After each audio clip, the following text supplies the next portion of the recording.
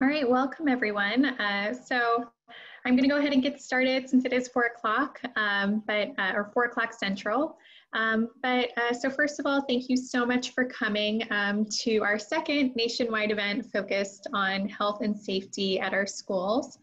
My name is Denise Archibald. I'm an admissions specialist here at Guidepost Montessori. And so just before we get started, our goal here today is to really offer all of you all a solid understanding of what safety measures are in place at our schools right now so that you are fully equipped to make an informed decision regarding enrollment at our campuses.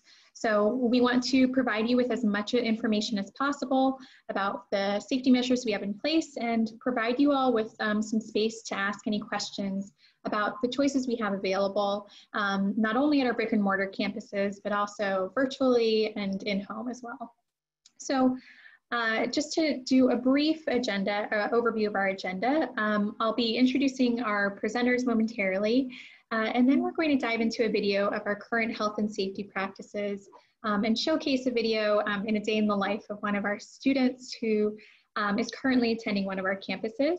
And because several of the families attending this call have never visited one of our campuses, I'm also going to take a moment to talk a little bit more about our prepared environment and how our schools and our classroom setups are really set up to be conducive to social distancing and independent instruction. Then I'm going to talk through some of our practical life activities. Again, I know there are lots of families here who are new to the Montessori approach and then also new to our Guidepost Montessori overall. So I'll talk through some of the practical life activities that we have in place to really support health and hygiene in our classrooms. And finally, we'll answer some of the questions that were emailed to us in advance as we open it up for a general Q&A session with our facilitators, Michelle Sutton, Jessica Hobbs, and Matt Bateman, who I will introduce now. So as I mentioned before, my name is Denise Archibald. I'm an admissions specialist here at Guidepost Montessori. Again, as I mentioned before, I know that we have both existing families as well as prospective families on this call. So I will be providing a brief overview of our school and programs for those of you who are not currently enrolled at one of our campuses. I'm also available to answer any general questions about our admissions process. And then I'm also a parent, so I happen to be a parent of a 5-month-old who's currently enrolled in our NITO program at our West Loop campus in Chicago. So I'm more than happy to answer any questions you may have about our schools as a parent as well. We also have Jessica Hobbs here from our compliance team, and she's here to answer your specific questions about the safety measures in place and how our team is staying on top of the changing landscape of government regulations and informing schools of any updates and changes that take place. We also have here Michelle Sutton, who is our Senior Director of Training, and she's responsible for communicating all of the safety measures we have in place to campus leadership teams. And then finally, we also have Matt Bateman, who's our Vice President of Pedagogy on this call to offer some additional perspectives on our health and safety measures and the approach that we've taken at our campuses. On this call, we also have quite a few other members of our team who are available to answer any questions you may have on the chat feature of this call. So if you do have any specific questions that arise throughout the presentation, our team members will be jumping in to help answer those questions via chat. And you can tell who's a member of our team, just they'll have Guidepost in parentheses, just so you can distinguish between who's a Guidepost staff member and then who's another family member. But basically, we're going to be leaving some time at the end as well to address any questions that you have. So if you do have questions that don't get answered via the chat, initially we'll be sure to bring them up at the end. So with that being said, I'll go ahead and get started. So just to tell you a little bit more about Guidepost Montessori. So Guidepost Montessori is a lot of things. We're a network of Montessori schools. We are a community of Montessori parents and educators. And we're also, as a result of this pandemic, we're a growing encyclopedia of Montessori resources. So we offer virtual and at-home and self-serve Montessori programming. which I'll talk about all of these different options at the end of this presentation as well. But essentially our goal at Guidepost Montessori is to make high quality Montessori education available to as many children as we can. So our home office is based in Lake Forest, California, but as you can see through this map, we've got campuses across the nation. We are the largest network of private Montessori schools in the United States. And at this point, we're actually on track towards expanding to over 70 schools this year, located around the world. And our mission is to mainstream and modernize the Montessori approach of fostering independence and developing human beings. So you can see that we are located globally, and as a result of the pandemic, we actually have extended our reach through our virtual programs as well to countries all over the world. Now, due to the COVID-19 pandemic, we have had to heighten our health and safety procedures to keep our environments as safe as possible for the entire community. And I am going to show a video momentarily just of a day in the life of one of our students who is currently enrolled at one of our campuses. But just to provide you with a brief overview of some of the practices that we're implementing across the board and in all of our campuses. So we are limiting classroom sizes, generally with groups of 10, including a guide, but this does vary based on state guidelines. We're limiting access to open spaces and high traffic areas, so we're only allowing children and staff members to enter the classrooms to limit any risks of cross-contamination. We're also ensuring that children are staying within pods, so we're limiting the overlap of classroom groups, so children are remaining with their specific classrooms in a pod for the entire day. And we're also conducting regular temperature checks for all adults that may enter the building, so like repairmen, staff members, as well as children. And finally, we're also doing some regular deep cleanings as well. So it's really important for our classrooms to be as self-contained as possible, but we also want to make sure that we're cleaning our classrooms thoroughly throughout the day, as well as on a weekly basis, just to ensure that we're limiting any cross-contamination within classrooms or throughout the building. All of our staff members wear face masks at all times, even if it's not required by the state. And so we're actually going to have, Jessica Hobbs is going to actually cover face masks specifically, just because it is a question that we know comes up quite frequently. So she'll be talking a little bit more after we watch this video about our policies and our perspectives on the use of face masks.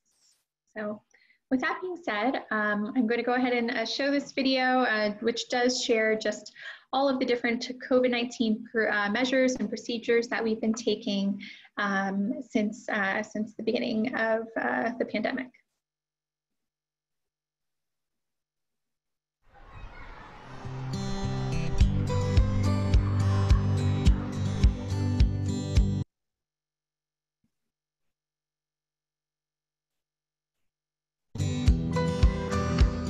In response to the COVID-19 pandemic, we have heightened our health and safety procedures. These measures help us to promote social distancing and contain and minimize the spread of disease.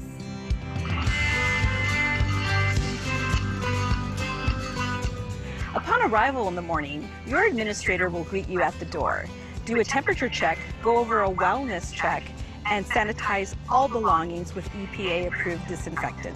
Then they will escort your child to their classroom, where they will change from outside to inside shoes. In preparation for your child's arrival, your guide will disinfect all high-traffic areas and be ready to welcome them with a smile and escort them to go wash their hands for at least 20 seconds. At least 3 times a Sorry, just saw that there's an echo. Let me go ahead and try to address that.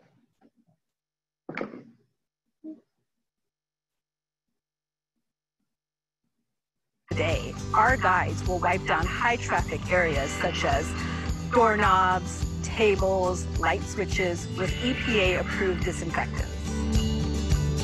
Children will remain in their group without any mixing of groups at the beginning or end of the day. The best way to minimize exposure among our small groups and preserve our containment efforts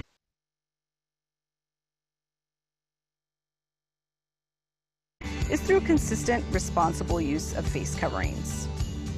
All staff members should wear a face covering at all times. Face coverings should be washed daily, or a new one should be worn each day. In regards to face coverings for children, Guidepost Montessori follows CDC guidance and state regulations. Your child will never wear a face mask during nap time, while eating, or playing outside on the playground. During our playground times, each classroom will come out separately onto the playground for playground use. Between those times, the face mask can be removed while the children are on the playground, and as the children go back into the classroom, a guide will disinfect the playground with EPA-approved disinfectants. During nap time, we ensure that cots are spread at least 6 feet apart where possible. In states where face masks are required, children will not sleep with their face masks on. For end-of-the-day pickup, an administrator or a guide will help your child gather their belongings and escort them to the front of the building. During these uncertain times, we would love to partner with you as parents, provide you with resources and the latest information so that you can make the best decision for your family and your child.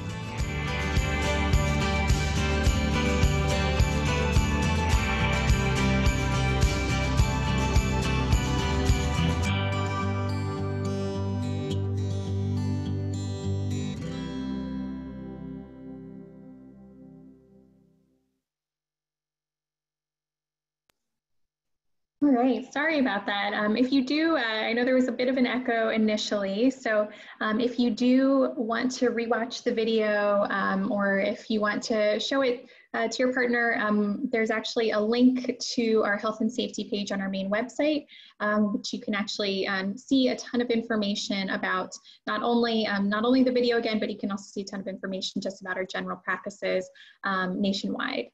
So with that being said, I'm actually going to go ahead and let Jessica Hobbs and Michelle Sutton speak a little bit more about how our team of experts is constantly monitoring government regulations, enforcing those regulations at the school level. So with that being said, I'll go ahead and let Jessica and Michelle take it away. Thank you, Denise. And I just want to say hello to everyone. And thanks for being here. I appreciate your concern for your child and family, and hopefully this will give you some answers to help you make the best decision for your family. Like Denise said, my team does ongoing compliance for the schools, so we provide support for both compliance and health and safety. To start with, I want to refer back to the video. I think the video displays the very thoughtful and intentional approach that Guidepost has had to the health and safety for our schools during this time. And to give you a little bit of a background of how that approach was developed, we can go back to March when all of this started. Our schools did close down for a bit, but it was for a very short time. And we immediately opened up for emergency care for essential workers. So I think this has given us somewhat of an advantage because we've been in this for several months now and working through this landscape right now. What we have learned is it's a very fluid situation. We don't always have the answers, but we are willing to change as we learn more. So the compliance team continues to research each week and provide updated changes on orders, recommendations from the CDC, from state child care agencies, from state health departments, and local health departments. We provide this information to our campuses on a weekly basis. It's rolled out to our campuses in two ways. One is through a living health and safety procedures document. So the document is updated weekly and sent out to our campuses. The other way is through through a real-time chat that we are able, the compliance team, if we learn information that changes need to immediately happen, then that can get to our campuses in real time.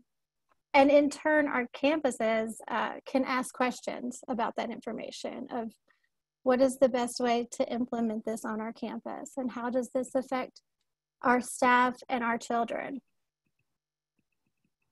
So let's move on to what our goals are for health and safety. Our goal is to reduce the risk of in-school transmission with heightened health and safety procedures and the containment of groups. So what we do understand is that we can't eliminate exposure or transmission. So our goal is to reduce exposure with the heightened health and safety procedures. The video displayed children and staff coming to the door and having fever and symptom checks. So all of our children, all of our staff, and anyone entering the campus, their fever is checked.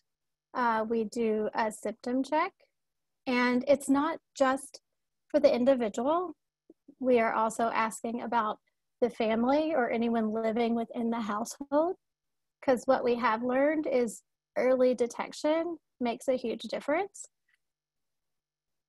You also noticed all of our guides and administrators wearing masks or face coverings. So they are required to wear face coverings during the day.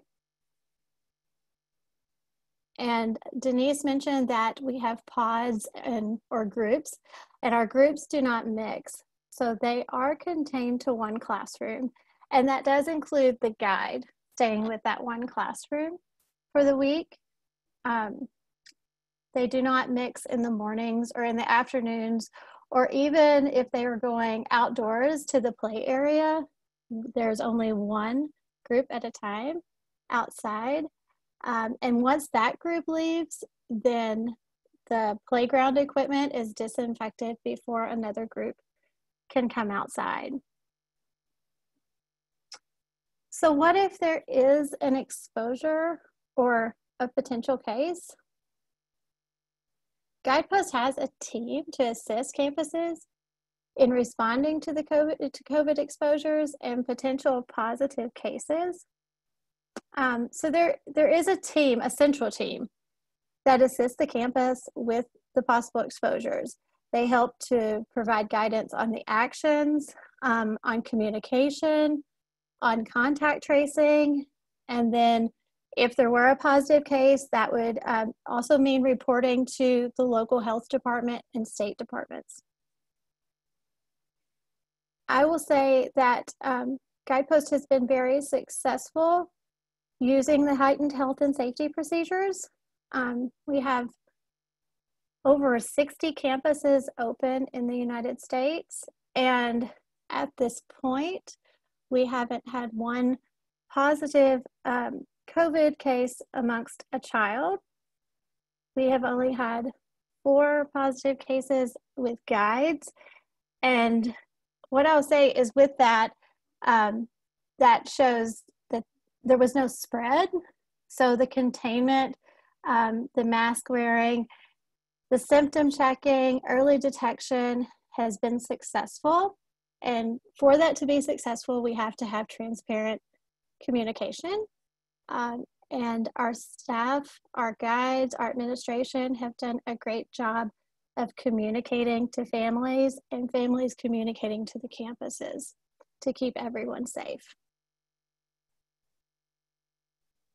Michelle, I will let you talk about the training. Yeah, I'll just touch on this briefly, but we offer weekly training and ongoing support for our guides and our school leaders to help them understand and implement these health and safety procedures and really talk through scenarios that are coming up, help it make sense for sort of their geographic and just like their specific building, things like that. So offer lots of ongoing training and support to help them implement all of these thoughtful policies.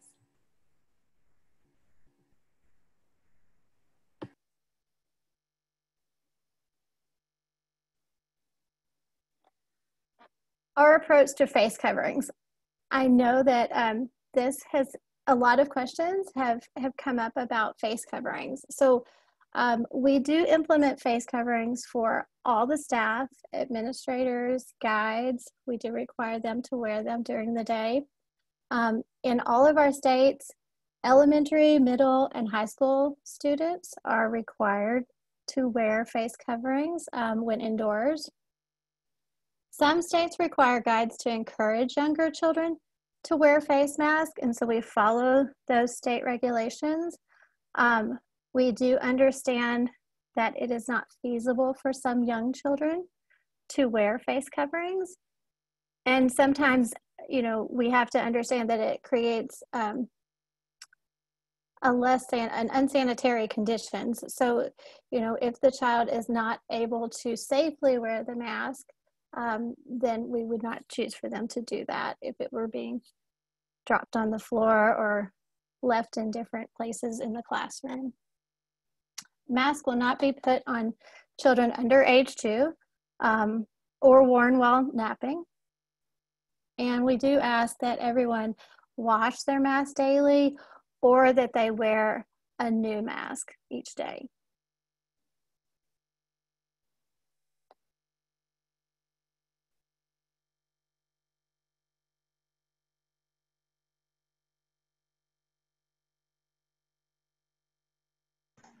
Sorry about that. All right, thanks, Jessica and Michelle. So as I mentioned, if you still have any additional questions, you can feel free to drop them in the chat. We are going to be saving a good chunk of time at the end to answer any additional questions that may come up. But now we're going to pivot and just talk, as I mentioned earlier, I'm going to provide a really brief overview of the Montessori environment. Again, because we know we have some prospective families here as well as current families, but just a little bit of background about how the Montessori environment actually does lend itself perfectly towards maintaining really safe and healthy practices, just in the way that we give ownership over children to take agency over their own hygiene, as well as the way that our school campus layouts are presented. So the first thing that you're going to notice when you walk into any of our classrooms is that everything is at the child's level, including sinks and hand washing supplies. So we want to teach children how to really take ownership and agency over maintaining their own personal hygiene instead of having to ask a guide or a teacher to help them wash their hands. So that's why having these resources at their level is so important, so they can continue to monitor and ensure that they're washing their hands frequently. Children in Montessori classrooms are also spending time during the work cycle working either individually or in small groups. So this is really, you know, even before COVID, this is a huge component of the Montessori approach. They're working individually and in small groups to promote focus and concentration and a customized learning approach. And so these individual and small group lessons really lend themselves perfectly towards social distancing. And again, it's a standard part of the Montessori curriculum, or Montessori classroom. So whenever this pandemic is over, it's not going to be a huge shift in the way we deliver instruction because this is how we've always delivered instruction and will continue to do so. Children are also creating designated workspaces with mats, which help minimize cross-contamination of materials. And after materials have been placed back on shelves by students, our guides are constantly sanitizing materials throughout the day. And then finally, we know that because students are not required to wear masks while they sleep, we ensure that individual cots during nap time are placed at least 6 feet apart from one another, given that this is the time where they're not wearing face masks. So we want to ensure that any time where children have to remove their masks, they are social distancing appropriately. Now, Maria Montessori once observed that children are happiest when they're engaged in real life, ordinary activities. So they enjoy wiping down tables, sweeping floors, or washing hands. And so the practical life area of a Montessori classroom really covers 2 main areas of development that we found are incredibly important, especially in this pandemic age. So care of self and care of the environment. So each activity, like washing dishes or mopping the floor, is purposeful and helps to develop fine motor skills and concentration. And these meaningful activities really instill within a child a sense of responsibility. And so because we are intentionally teaching children how to take ownership over maintaining proper hygiene, we're also helping children develop these lifelong habits and memory and organization to continue these safe and healthy practices for the rest of their lives and not just during this period in time. So these are just a few sample practical life activities that are built into the Montessori method, but also happen to contribute towards safe and healthy practices at our schools. So children are taught to change into their indoor shoes before entering classrooms and changing into their outdoor shoes when going outside. And because children are taught to do this independently, it becomes a habit. And beyond this, an additional measure we've taken is we're storing all the shoes and backpacks and items separately from one another in plastic bins, just so they don't touch, again, in an effort to reduce the risk of cross-contamination.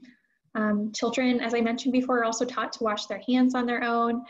So everything is at the child's height and easily accessible, which really allows them to self-monitor for when they do actually need to wash their hands.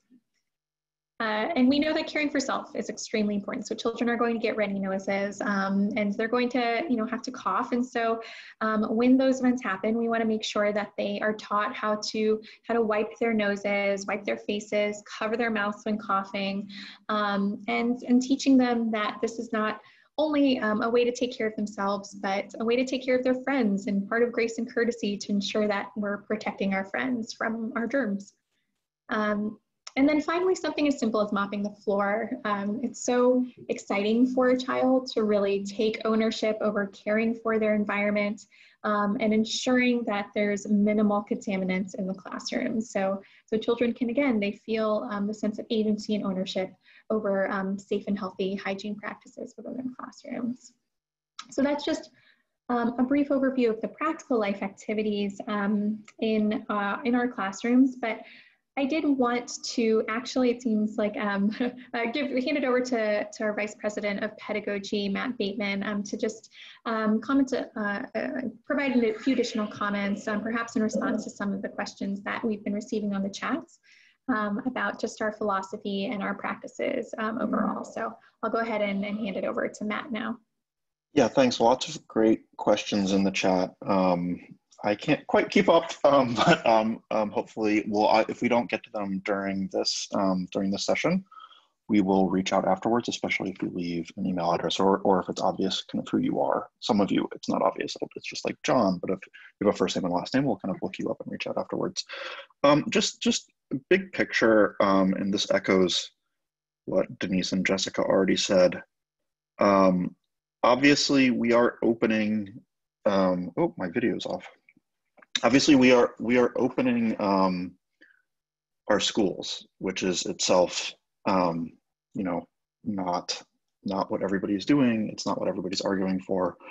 Our view is that within the context of our schools and our stakeholders and our families, COVID is a manageable risk in general, kind of in our schools. And what that means is that we think that the risk of transmission in a school can be minimized and managed, not completely controlled. You can never completely eliminate it, as Jessica said. But when this pandemic first hit in China in the winter, and then in the U.S. In the late winter, early spring, and we shut down all of our schools, we didn't know that much about the pandemic. We didn't know how it would affect children. We didn't know there were many models of how it would spread, of fatality rates, of different demographic risk profiles, and we knew relatively little. We knew relatively little about treatment. I remember there being debates, very intense debates on like cable news over proper hand washing procedure, and some people thought that you should wash your hands with hot water for 20 seconds, and other people said no, only hand sanitizer would work. And these were like medical professionals; these weren't kooks. There's still a lot we don't know. But we're 6-7 months into this, I guess about 6 months into this, we do know a lot more. We know that children are at lower risk. We know that young children are at lower risk for transmission. And we know that there are things that you can do in terms of social distancing, sanitary practices, and wearing masks that do seem to help quite a bit. You know, we're constantly monitoring. There's dozens and dozens of studies being done constantly now on early childhood spread in schools now that schools are opening. So we're getting in more data all the time. We're revising our policies all the time. But you know, we are taking the approach that that school is really important for children. This is an important developmental time, and that the risks are manageable and worthwhile kind of in comparison to the benefits. So that, I just wanted to kind of put that out there as our big picture approach. I'm assuming that if you're attending this webinar that you're either maybe not totally aligned with that, but at least open to that argument. You know, there are going to be particular people, particular staff members, particular families with different risk profiles that just aren't going to attend school until the pandemic has passed. And that's fine, we get it. And we offer virtual and at-home options for those families. We try to be accommodating, but there are a lot of benefits to school. And so we're really, really trying our best to make it as safe as possible. And so that children can reap those benefits and families can reap those benefits. So that's the big point that I wanted to make. I wanted to leave plenty of time for questions in the chat. I'm now a little bit behind, but I will start scrolling through and we'll all start answering questions. So I think one question that I've seen come up quite a bit is just, so if a guide or a student tests positive for COVID, what are the next steps? Yeah, so those next steps, if someone were to test positive, the admin does reach out to the central team, and we help them to interview the situation, interview the family, what's going on. We also do the contact tracing. Hopefully with all of our containment protocols, then we have contained it to one classroom. But we definitely go through and ask all those questions about where that person has been. Do we just need to quarantine that one classroom for 14 days? For the most part, that has been true. But we know that things can happen, and that's why we do that interview process to make sure that the person hasn't been in contact with someone else, to keep everyone safe.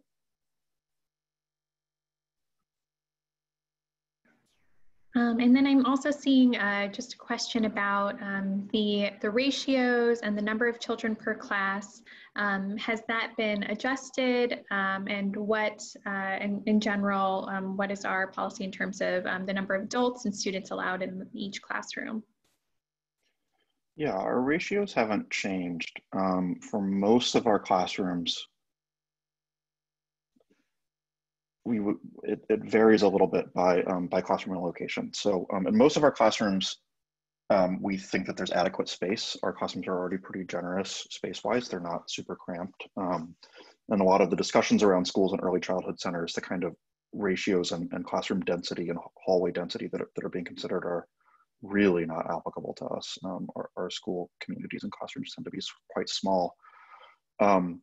Some places that's not true. There are some places where the classes are a little bit more cramped, and we've made adjustments to the capacity. And then there are other places where we're required by local regulations to reduce capacity, and we're complying with those regulations. It's a good question. There was a related question about I just wanted to get this one out. What are the factors that go into a decision to close a school? So we haven't since we did the kind of initial closing of all of our schools in March, we haven't totally shut down a school. That might not be true. We might have shut down one school briefly for a couple of days to do a deep clean after a positive COVID case. We don't have a kind of set of definite metrics in place, but if, you know, we worked very, very closely monitoring our schools in Southern Florida a few weeks ago. The pandemic has taken a turn for the better there. That was also true in Georgia and Texas for a while. New York is obviously a hot, you know, it's actually in pretty good shape now, but it was a hot spot for a long time. It was pretty bad. in none of those places did we feel like we wanted to close unless we had to, but it was pretty close. And the things that we looked at were background case positivity rates, which vary according to how much people are testing, but also especially hospital utilization is an important one for us. As hospitals fill up and hit capacity, if capacity isn't added, I mean, the big scary thing, which came close to happening in New York and Southern Florida, is that the health system just has a kind of breakdown. And then there are kind of implications of that beyond COVID.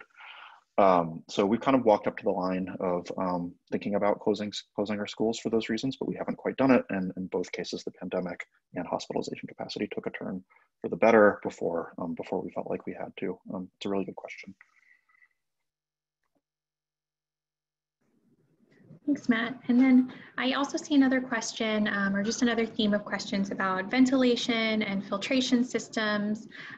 So what are, I guess, like, what are the different types of practices that Guidepost is implementing to implement filtration systems into schools?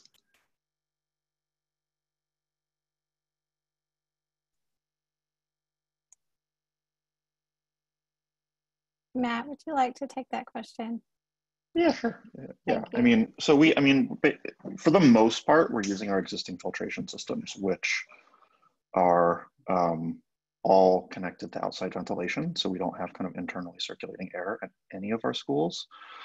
And the vast majority of our classrooms also have windows and doors that directly open to the outside, where possible, which is most places, but not all places, where it's less than 100 degrees outside and where ventilation is otherwise an issue, we keep the windows open and we keep the doors open to maximize ventilation. There's one classroom that I know of where we felt like the ventilation was definitely inadequate. We are purchasing HEPA filters and looking into other solutions for that classroom. But yeah, I mean, in general, light, fresh air, space, these are all existing, fortunately, big values of our schools. And so for the most part, we can just lean on our existing practices, but it's something that we're monitoring. We've looked into getting UV light filters for our ventilation systems and other HEPA filters, and we haven't done any of that yet, but it's something that we kind of continue to explore. Can you guys hear me okay? Okay. Getting some complaints in the chat about my audio. Let me tinker with my headphones for a second.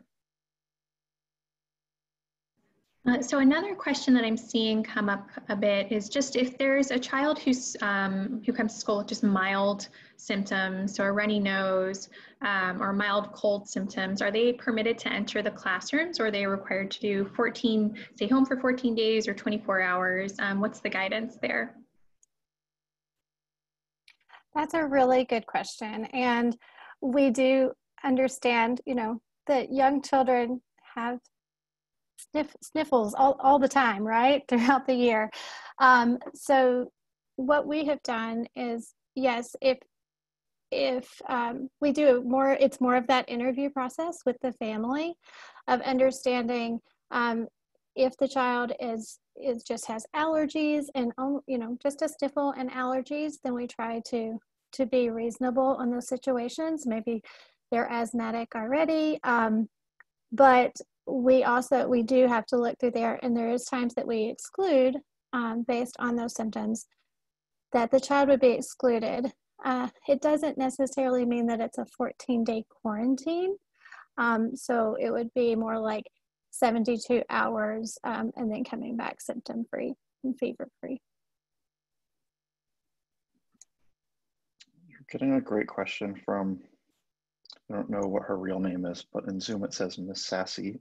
My biggest concern, I've not been able to see the classroom or meet the teacher. My 21-month-old is starting, so I have to leave him at the door with complete strangers, not knowing what's happening inside.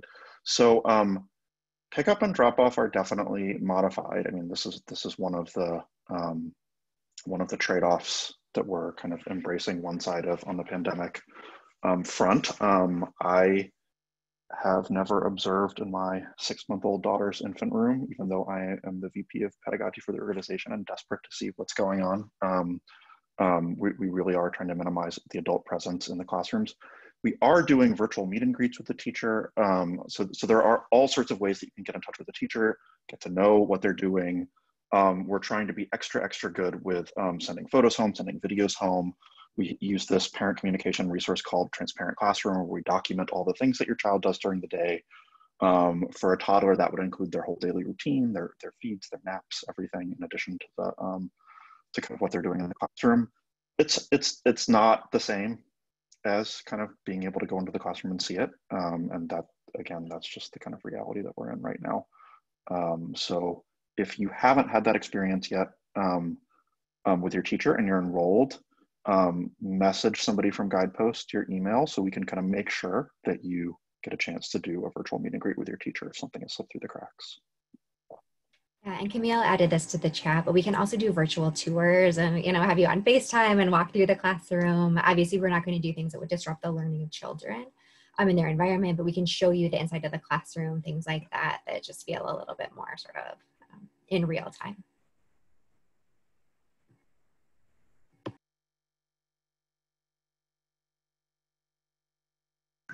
And then I'm also seeing questions about flu vaccines. And I know Jessica just hopped in to answer that question, but given that flu season is coming up, so what are we communicating to families about in general about the flu vaccine?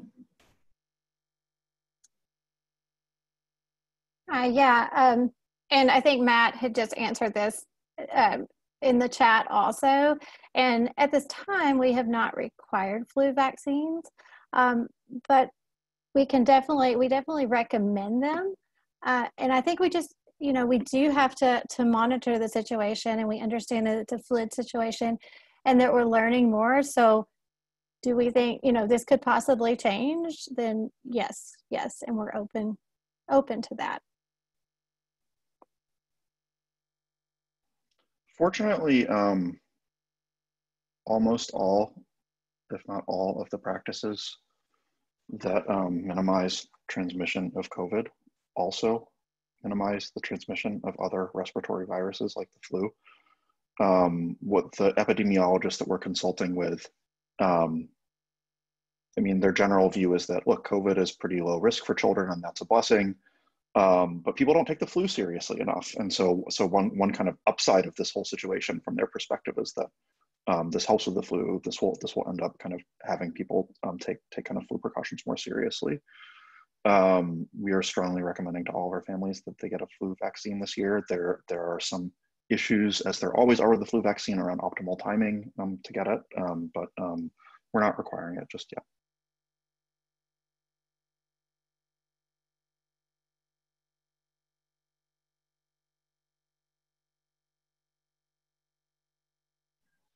I received a private message just asking, are we providing personal protective equipment to our guides, or are we asking them to provide it themselves?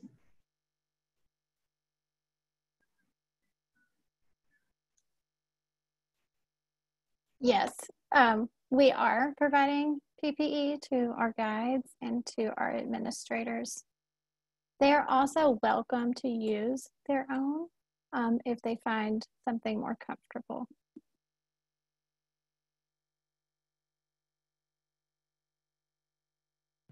And I think, Jessica, you may have mentioned this earlier, but just another question that I just saw come up is, if there is a student who, or any staff member contracts COVID, is it just the classroom that's notified, or is it the whole school that's notified? No, that is definitely part of the transparent communication. The whole school would be notified so that everyone can make the best decision for their family.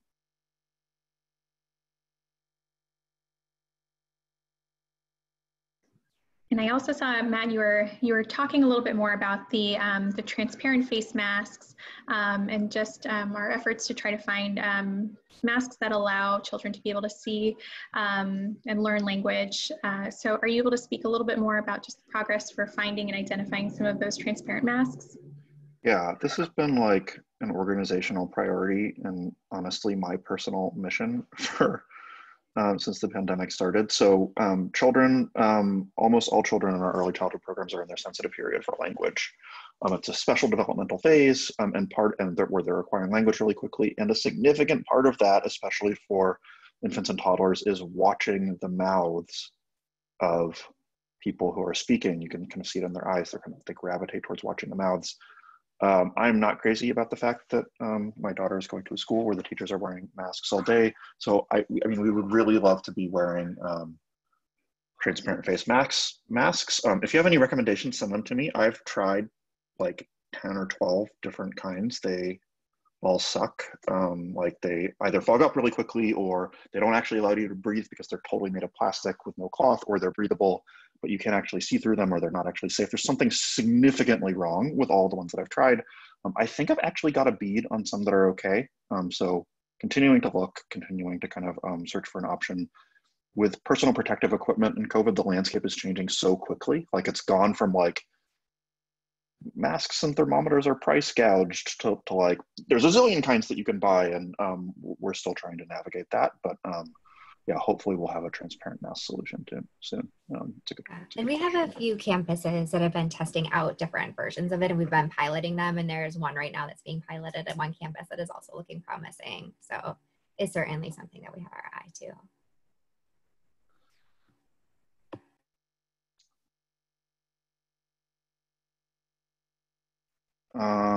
We're getting a question as to what do we, there's a kind of trust but verify system when it comes to COVID. I mean, that's true for all sorts of reasons.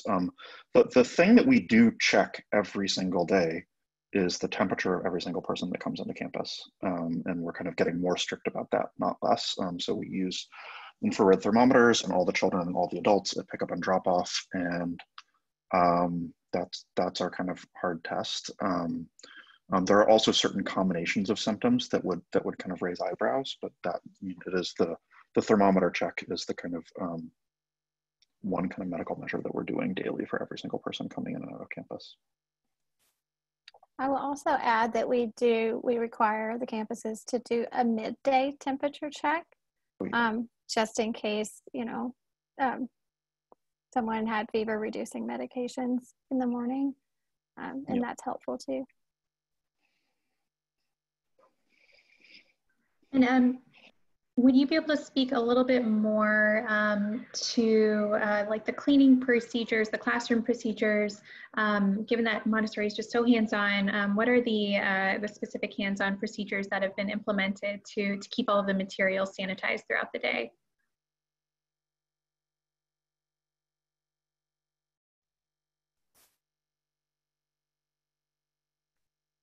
Yes, so the cleaning procedures that we have in place are that we are requiring the guides to wipe down the high traffic areas 3 times a day within their classrooms.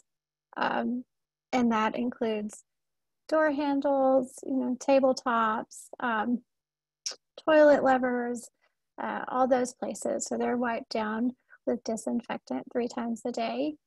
At the end of the day, the rooms are disinfected, and then a cleaning crew does come in to clean at night or in the late evening before the next day.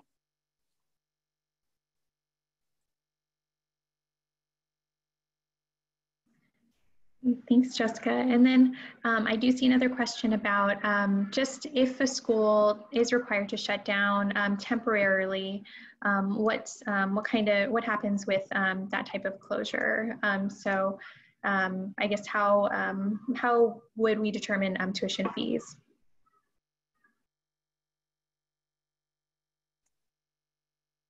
Michelle, would you like to answer that? Sure, I was just responding to a question in the chat. Can you repeat the question? About tuition fees, if the school were to close down for an extended period of time, how would we handle tuition fees? Yeah, at this time, if classes are only shutting down for a few days and we have our online and virtual and at-home options as substitutes, we're sort of continuing with our current tuition policies with our short-term closures. In the event of a long-term closure, we have our reopen team that Jessica and I are both a part of and meets multiple times a week to address these issues. And if we ran into a case where there was going to be a longer-term closure, we would want to think, come up with a policy that we thought was fair in that situation. So when we had to shut down our schools in March, for example, we did not continue charging our families tuition since we were shutting down our schools at that point, didn't have a strong viable alternative, and weren't sure when we would be able to fully reopen. But at this time, since it's all been short-term closures, we've continued with our tuition rates. And what is the long-term plan? So I guess how, and I know this is hard to forecast, but is the idea that these additional safety measures, are they going to continue indefinitely just for the year, or how often is the situation being reevaluated? Yeah, I was just typing up an answer to that in the chat. I mean, do you know when COVID is going to be over? I mean, we do reevaluate constantly, and we've already changed our policies in kind of multiple ways, many times since the pandemic started. My sense right now, there are 3 or 4 vaccines right now that are both in kind of mid to late phase trials, and production is being preemptively ramped up on them. Kind of before they're even ready, just in case they turn out to be safe, so that we have enough of it ready to go. And the target that people are floating is January. I really hope that that's true and that works out. We're not counting on it, and we're not in a position to make promises about it. We're not in the medical industry.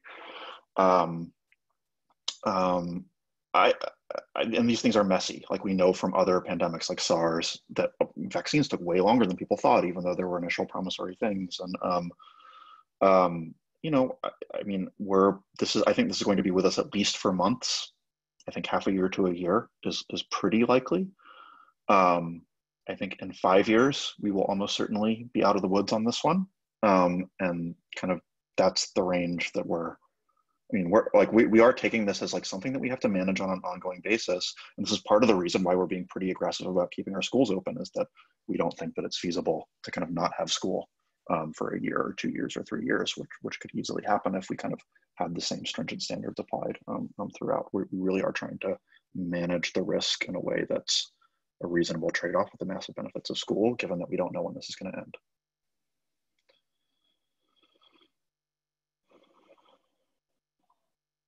Yes, this is COVID specific. Yeah, sorry, I'm just getting that question in the chat. This is definitely COVID specific. I think that there are going to be things that that stay with us as a result of this as a society. You see this if you travel in Asia, you'll see like there's temperature checkpoints in airports, and they're not even used most of the time, but they're like there if you need them.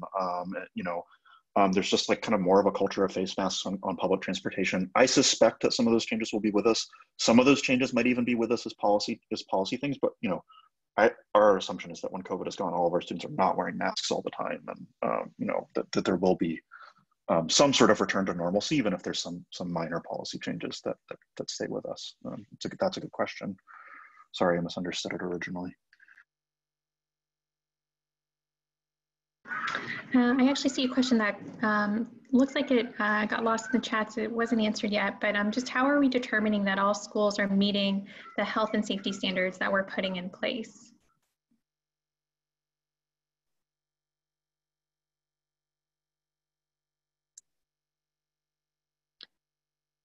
So I think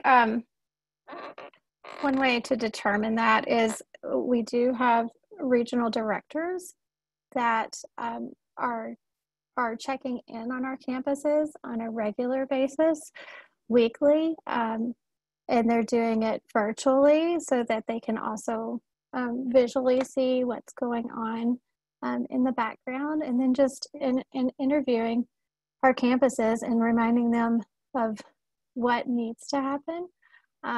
It's also very telling if there were more cases.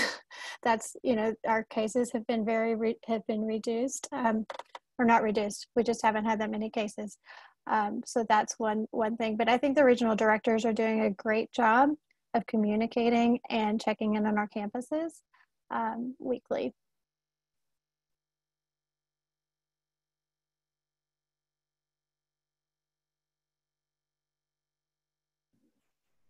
And then I see another question. Any thoughts on doing a combination of brick and mortar along with remote if some parents are still hesitant about doing a full day at school?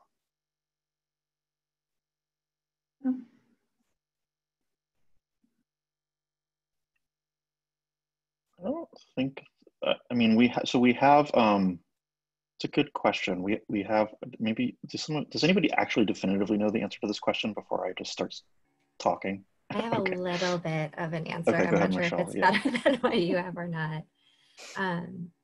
So the way I understood the question was a combination of bringing your child, for example, like some days to school and then keeping them home virtually other days. If that is incorrect, please speak up and so I answer the right question. But we're not doing a combination right now because we don't think that that actually sort of mitigates the risk. We're really focused on sort of our health and safety procedures fall into two categories. One is sort of keeping outside germs outside, and the other is really keeping each classroom self-contained and limiting the number of children that are in that room, the number of adults that go in that room. There's no sort of potential cross-contamination across groups of children. So for that, if we were to have some children going back and forth from home to school, and then having other children in that classroom on other days, that actually increases the risk. So at this point, so Matt, feel free to jump in or change the answer, but we're having families either choose to send children to school so that then their child can be part of that sort of self-contained closed classroom pod, or to stay home and be virtual and, you know, take advantage of the high quality offerings we have that way. But we wouldn't want children to kind of be hopping back and forth between those options at this time, because that would actually sort of open up the classroom to more potential children then. Yeah, I mean, the one thing that I was going to say in addition to that is we have had a number of families and encourage families to kind of switch their enrollment status from in person to virtual or virtual or in person. I mean, we understand that family situations change, health situations change. Your judgment might change as to, even if your circumstances don't change, as to the risk profile and your needs as a family.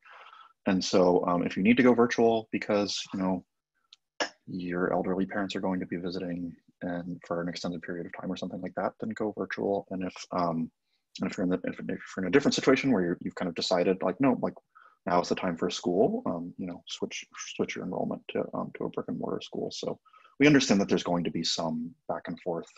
It's just the kind of like at will constant swapping back and forth that Michelle was talking about that we think is, it kind of gives it, I don't know if it's more dangerous, but it gives the kind of illusion of risk management. And, you know, it is, you know, it is what it is. If you're going to school, you're going to school basically. Great, and I know we only have a few minutes left. There's one question that I saw that got lost at the top as well that somebody just pinged to the bottom. How do we see children interacting? I guess, are they social distancing outside on the playground, or how are they interacting outside versus inside the classroom? Yeah, I think one of the things that we definitely understand that young children are social, and it's nearly impossible for them to social distance, which is why we've focused more on our containment efforts within groups, so that the groups are not mixing, but that we're not constantly trying to keep young children away from each other. I mean, I would even add to that and say, you know, young children often need physical contact with the staff. Like, you know, that this is especially in infants and toddlers, but even in children's house, it's not like no touching. That would be, young children aren't in a position to understand that, and it would be horrible for them. You wouldn't put them in that situation. When adults are interacting with children physically, you can have heightened protocols around like wash your hands before, wash your hands after, have sanitizer available. There is extra cautiousness around that, but in early childhood programs, we do assume that there's going to be some touching, and we, you know, we do try to disinfect things, use sanitary procedures, check temperatures often, masks on the adults, space out the children insofar as we can, but it is, it's a fool's errand to think that you can have social distancing with 2-year-olds, and so to have perfect social distancing. There are risks. Like, I mean, this is something that you should all think through. You know, if you want to send your children to school, it is not risk-free. Like I said, we're minimizing transmission. We haven't had a case of in-school transmission, even though there's been some cases, a small number of cases in our schools, kind of from background community spread. But this is not a risk-free endeavor, and people have to kind of be thoughtful about it.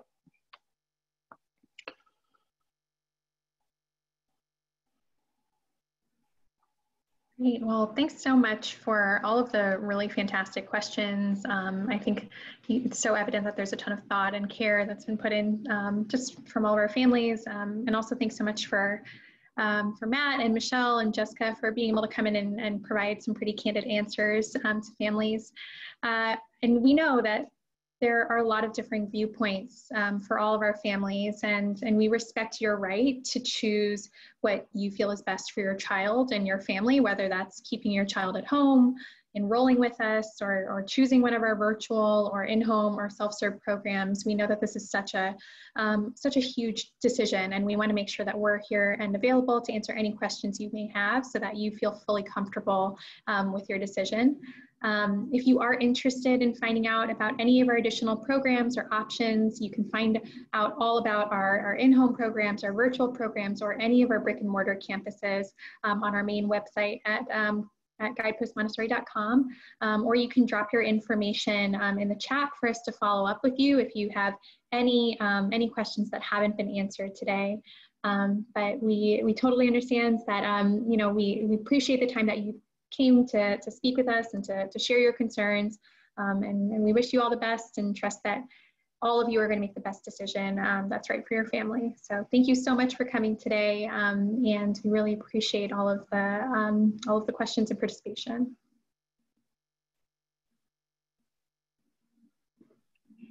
Thank you all for your very, very thoughtful questions. There's a barrage of private messages that I'm now getting in the chat since I said that I would catch up on everybody's private messages, but we will catch up. It'll just take a little bit of time. Thanks, everyone.